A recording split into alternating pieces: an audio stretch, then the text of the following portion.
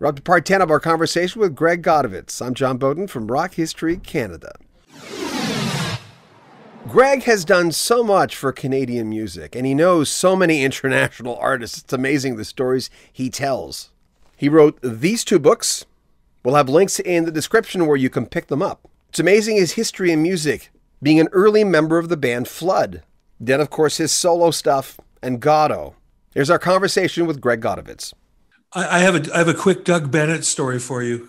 We played the Misty Moon in Halifax, and Doug was there. And he says, I got to tell you the story. He says, I was in Toronto. I was with my brother who was driving, and we stopped at a gas station, and I could see the gas station guy recognized me. So I said to my brother, have you got a pen? Because this guy is going to come over and ask for my autograph. And the guy came over and he said, hey, I got to tell you, man, I really love your new album. He thought it was me. He thought Doug was me. And I could see the similarity.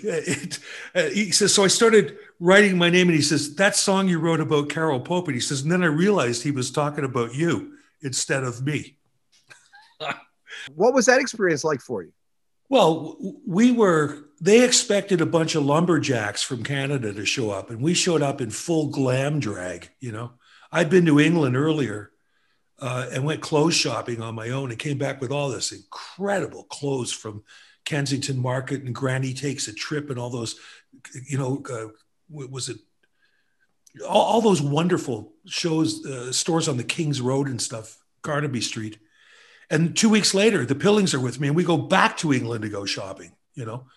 So it was like that. So when we showed up, all of a sudden, we're all like, it was like Rod Stewart and the Faces coming there. You know, we were just total rock and roll guys. And Oldfield was this hippie, kind of laid back guy who was probably pretty disgusted by our behavior. I mean, one night Ed Pilling had jumped off the dining room table. We had these bacchanalian dinners, like beggar's banquet. And he jumped off and broke his foot. So he's sitting in a chair in the living room, and Jorn Anderson, the drummer, and I get the keys to the wine cellar, and we go down and then we went outside where they had about 20 dozen eggs piled up in these containers. And I'm loading up my pockets with them. And we come in and, how you doing, Ed? He goes, oh, I'm okay. I said, enjoying the fire, are we? He goes, yeah. Next thing, this huge orgy of destruction happens. Priceless tapestries covered in egg yolk, buckets of water kicking open doors where people were in love and throwing buckets of freezing cold water on them. And the next day, Richard Branson shows up, and I'm walking outside, and he goes, no, you, I want to have a word with you. And I'm looking down thinking, boy, he's got nice shoes on. He goes, I understand I missed a bit of fun last night. And I'm like, oh. And he says, the next time you guys decide to do that, at least have the decency to offer me a role in it so I could have some fun too. That's all he said about it.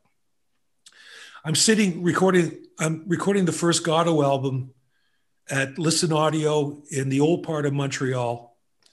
And I've got my house coat on, my terry cloth house coat, and my pajamas, which is all I wore at the Manor. And I go over to get a carafe of wine and some escargot to take back from this restaurant in the courtyard. And I hear this English voice going, I know you.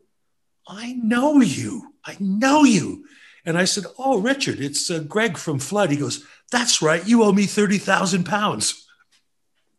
I said, I was just the bass player in the band, man. I guess they stiffed him on the bill. But I always regret that I didn't take him into the studio to show him what my new band sounded like. Lord knows what would have happened. I just grabbed my stuff and went back in, you know. When I had Rock Talk on CFRB for those 2 years, and I had to give it up when I moved to Calgary, it was basically, record company would say, Ray Davis from the Kinks is in town. Do you want him? Oh, yeah.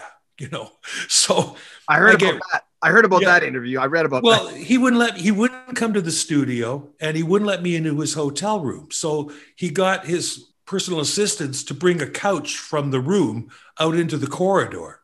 And that's where we did the interview. And I prided myself on really going deep into an artist because I know I've had bad interviews where Well, I go, tell this the guy, audience what you said to get them. yeah. So I asked him these great questions and I was getting, yeah, no, monosyllabic, one word answers. So I said, you know, Ray, I've always looked at you as the Charles Dickens of rock. And he went, really? And I had him right there. Then he got chatty. And I said, and your sense of humor in your writing, well, so he's calling me on it. Where do you see the humor? I said, well, Ducks on the Wall, for starters, from soap opera. And he starts singing, my baby's got the most deplorable taste, but her biggest mistake is hanging over the fireplace. And then I come in with the Dave Davis part, and we're singing, she's got ducks on the wall. And I'm singing with Ray Davis. And I've got goosebumps right now just thinking about it, you know.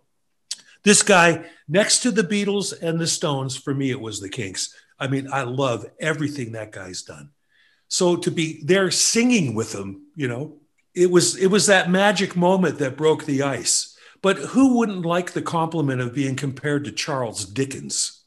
Yeah, no kidding. You know, and then he asked me to elaborate, and I said, well, Dead End Street, for starters. You know, there's a crack up in the ceiling, and the kitchen sink is leaking out of work and out of money. Sunday joint of bread and honey. I mean, he was shocked that I knew all the lyrics to all these songs, you know.